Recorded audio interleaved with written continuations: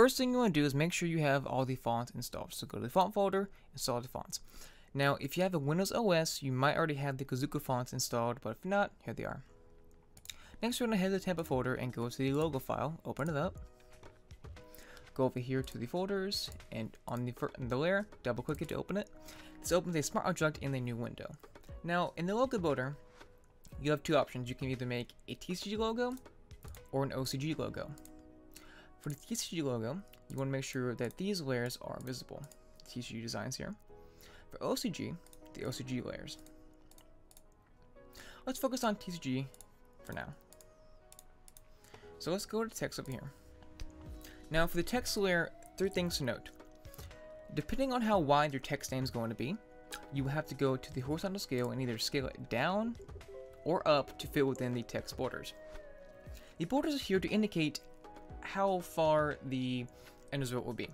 So if you have it all the way to the edge here, the endpoints will go over the bottom design here, and it's going to look very ununiform. But if you go down one, there's enough space there, so you know it definitely will fit within design. Secondly, the base text here has a spacing of 0, but the spaces have a spacing of 100. So when you do make a new name, for instance, let's go with Dimension Force.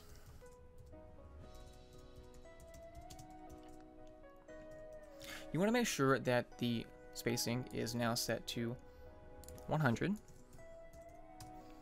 And you select all the text and bring it up to close to the edge, but not exactly on the edge right there. Another thing to note that some of the ends, some of the fonts, your names will have ends. Now this font comes with the pointed end, but if you go to the glyphs panel, select the N, go down to this end right here, double click it. This is the smooth N. You want to do that for each N you have in your set name. So let's go ahead and let's render this out. So before we render that out, let's go to our action icon right here. Go to the hamburger menu. Go to load actions. Now from the action folder, you want to import the Corvus logo builder. Brings it right here. So for starters, let's go with the Dimension Force logo. So to actually render this out, all you have to do is select the one you want. So let's go with the ENG one, press play, and it will build it for us. So simple as that. But you do see here how the end is super way off. So one way to fix that is just by going back to the text layer, selecting once again, and reducing it back down by 1 more. Just render it one more time, see if they did anything. Yeah, a lot better. If you do want to, you can always adjust the text layer manually. This is set up to have each thing basically individually editable.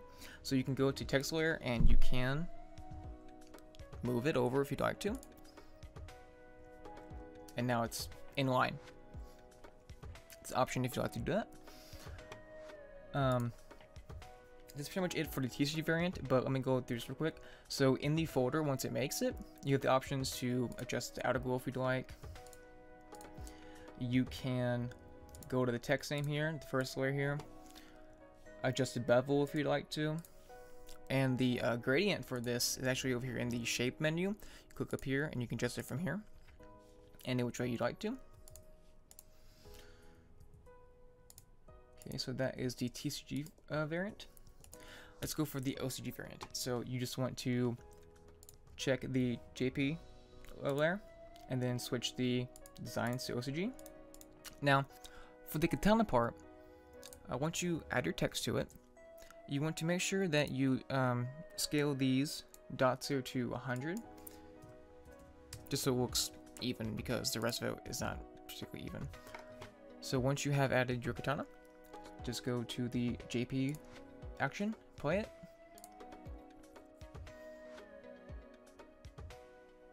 and there is your Japanese version of your set. Pretty cool.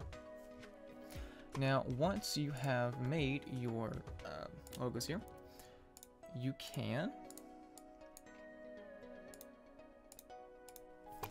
say you want to save this layer here, then close it, and then you want to go to the Core Booster tab, and you want to export it. You want to export it over the OCG Booster logo and the TCG one for, if you say the TCG logo. Let's go ahead and let's make Dimension Force. Let's go back over here. Let's go ahead and make our Dimension Force TCG render.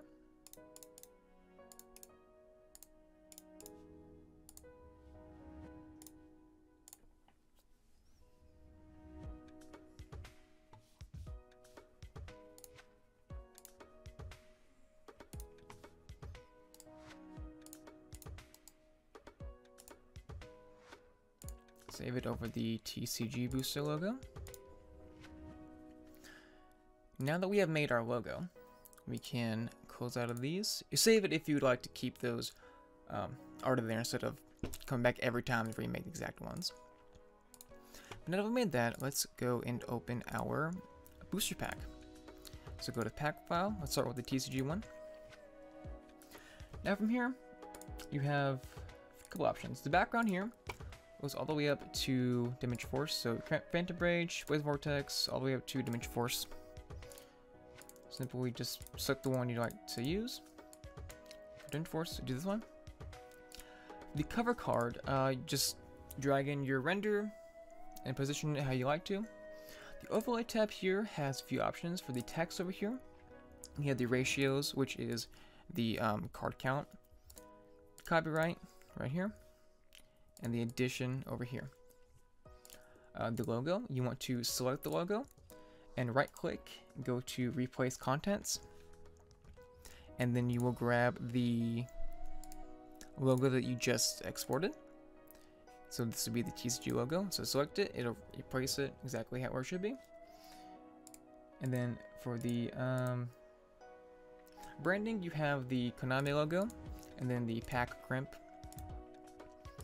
And then once you've done that, you just export it to the TCG pack. Okay, now let's check out the OCG pack. Same concept. You have your 8 backgrounds here. Cover card, same thing. Overlays are a bit different. The ratios, there's 2 ratios here. You have the this is how many packs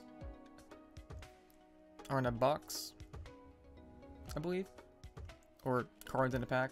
Yeah, this is cards in a pack.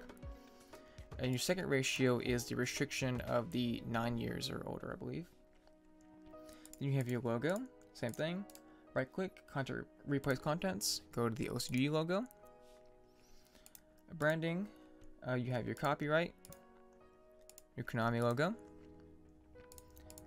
and then your foiling, which is the square design.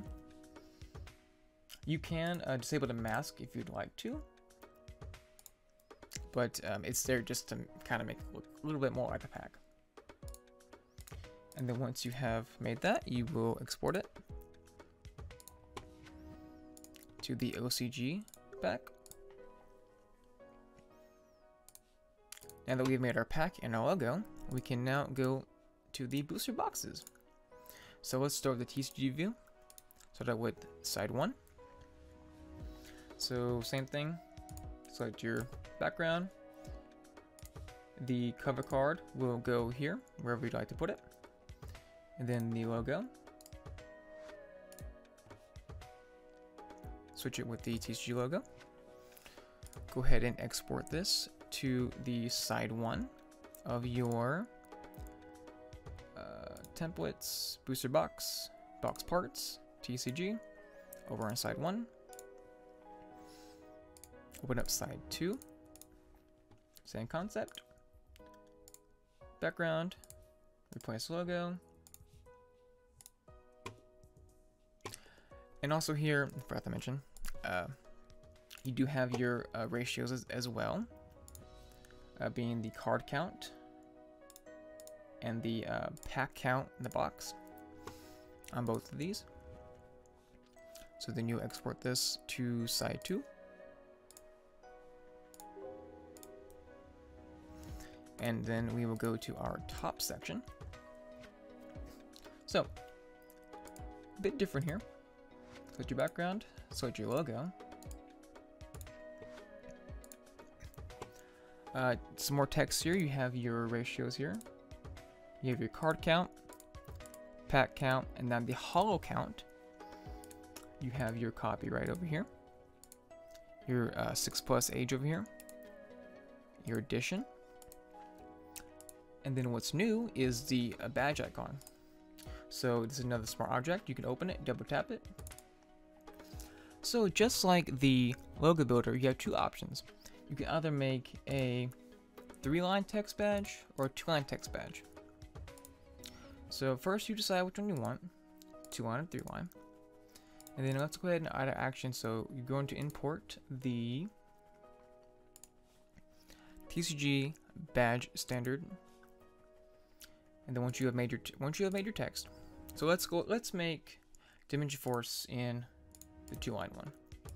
And that is the show goes on.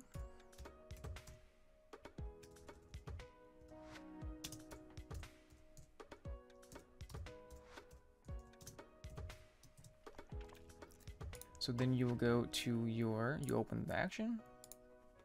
You will select the 2-line option, press it, and it has now built it for you. So what's included in this is the text and the badge itself. While not as editable as the previous logo builder, you don't really want to mess with it much because it's just a simple tagline. Not much effort needs to go into it. But once you have made the one you want, you can save it, close the window, and now it has appeared on your thing.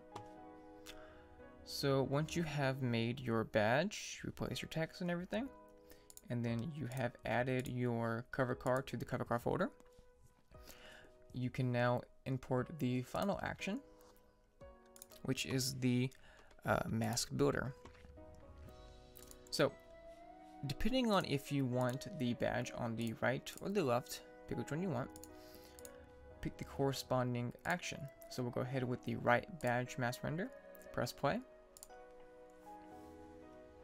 and it will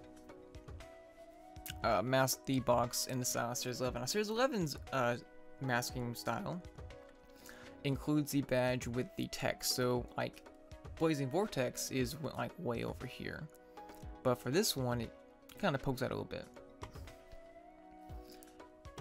And then once you have made that, you can export it over your top opened. And you can disable this to export this version over the top closed. And that is all there is for creating the TCG booster box. So now that we have made all our parts to it, we can close all these tabs out.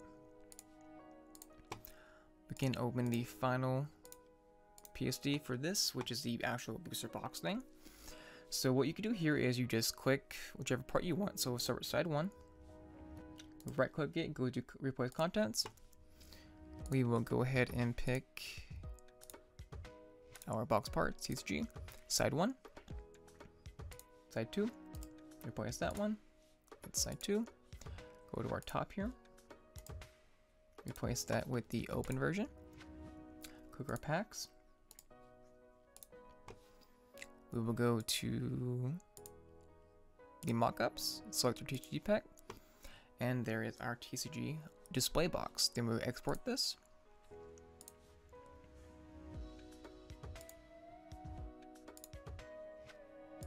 Into the mockup over our booster box opened. Then we will close our display, open our box folder, click the top once again, replace it with the closed version.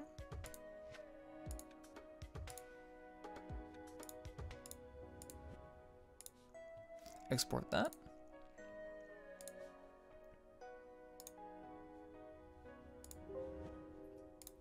Now we have made our own custom TCG booster box. So now we can move on to the OCG booster box. Not much of a difference, but a few things have changed. So we'll open these up, starting with side 1. So one new addition to the OCG version is of the set contents. And the OCG booster boxes have the set contents on the left and right sides, and the back has a few more clarification stuff. So when you go to the ratio, it'll be ratio 2. You can adjust the total cards in the set. This is 80.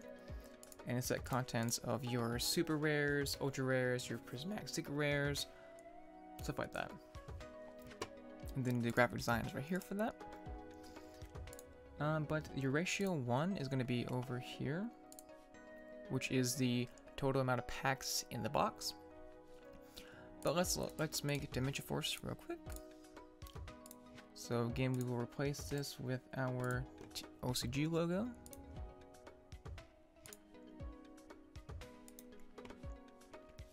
We will export this to our OCG side 1.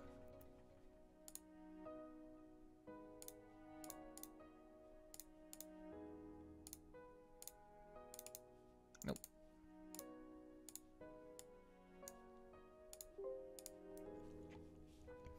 Open up side 2. Same concept.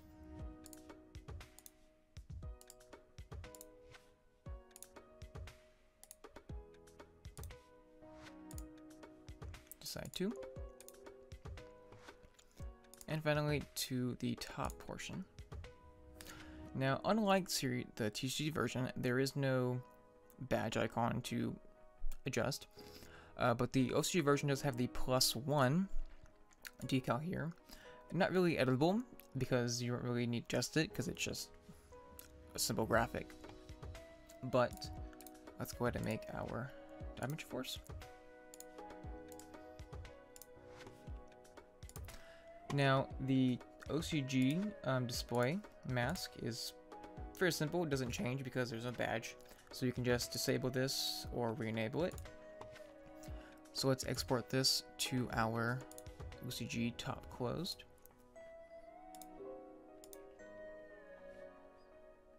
Then to our opened.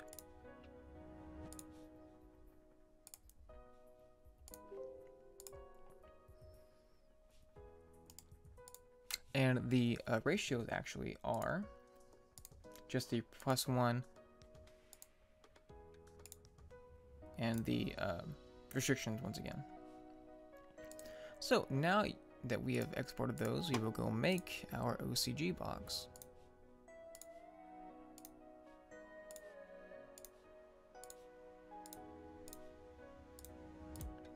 So same concept as the previous one.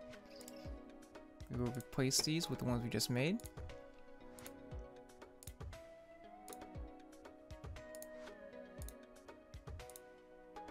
Side 1. Side 2. Top opened. Our pack. Once again, export it.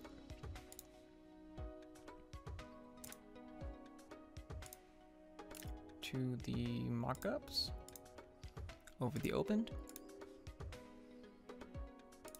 close display, open the box, replace this with the closed portion.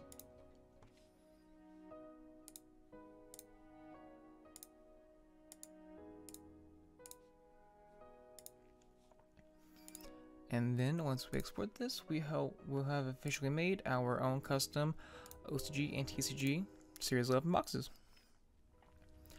Thank you guys so much for watching this tutorial. If you have any questions, be sure to comment either on the YouTube page or the DeviantArt associated post. Catch you guys later.